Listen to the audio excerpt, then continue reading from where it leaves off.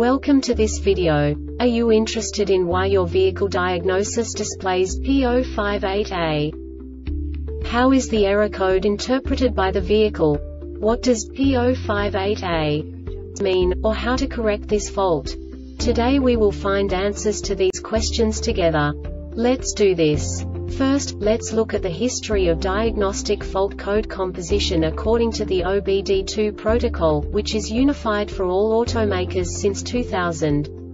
We divide the electric system of automobile into the four basic units: powertrain, body, chassis, network. This distribution is defined in the first character code.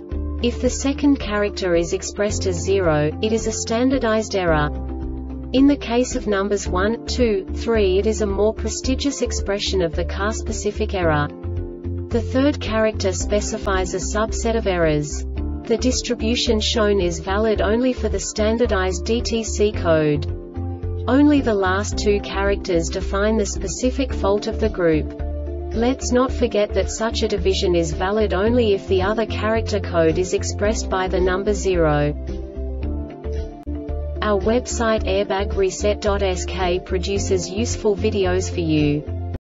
You do not have to go through the OBD2 protocol anymore to know how to troubleshoot any car breakdown. You will find all the diagnostic codes that can be diagnosed in a Jeep vehicles. Also many other useful things. The following demonstration will help you look into the world of software for car control units. You unbelievably can move the video a bit further. The error code is split into 2 bytes consisting of 16 bits. 1 bit is the basic unit that each computer works with. The bit has 2 logical states: 0, low level, 1, high level. By combining the first 2 bits, the basic character of the error code is expressed. The next 2 beats again determine the second character. The last beat styles of the first byte define the third character of the code. The second byte is composed of a combination of 8 bits. The first 4 bits determine the fourth character of the code.